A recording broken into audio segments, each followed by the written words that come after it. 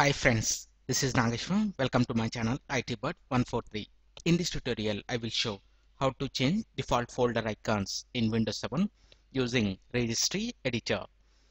Are you bored with default yellow folder icons in your Windows system and you want to customize folder icon with your own picture or icon? Open Run command by pressing Windows R keys together on your keyboard and please type regedit. In the registry editor window, expand HK local machine, expand software, expand Microsoft, scroll down, expand Windows, expand current version.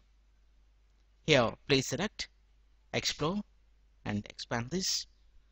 Now right click on Explore, please select New Key and please name this key as Shell Icons. And in the right pane, right click on blank area and please select New String Value and name this string as 3 and double click on this. In the value data, we need to enter our custom icon image name with the path. In D drive, I have created a folder icons and copied my image into this folder, and I want to customize default folder icon with our children image, but make sure that you converted your image into icon image. You can observe the format .ico. Now copy this path and come to registry editor. In the value data, please paste the path, and here we need to enter the name of our image with extension. Okay. Now close the registry editor and we need to log off our system and log in back with the same user.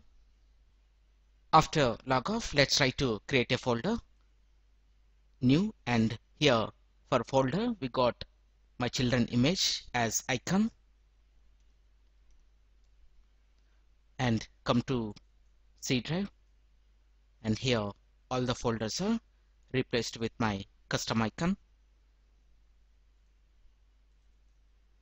Here some folders icons are not yet changed. For that, come to organize, select folder and search options, come to view and please select always show icons, never thumbnails. Apply. OK.